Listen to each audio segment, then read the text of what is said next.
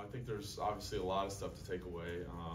Being here for 5 years, you experience a lot of big games, a lot of highs, a lot of lows. But I think just, really what I'll take away is kind of the bond that I've formed with a lot of my teammates, both past and present, just in everything that we've gone through. And so I think that's the thing I'll take away from here the most.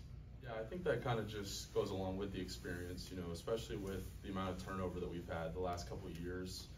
We've always had new guys coming in, cycling through, and so I think just my experience has led me to, kind of just become a natural leader, just because, I know what's kind of expected here, and I think just kind of carrying the new guys along and trying to, get them up to that standard.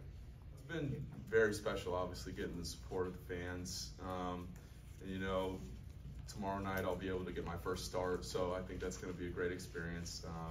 Hopefully some of those fans that have voiced their opinion will,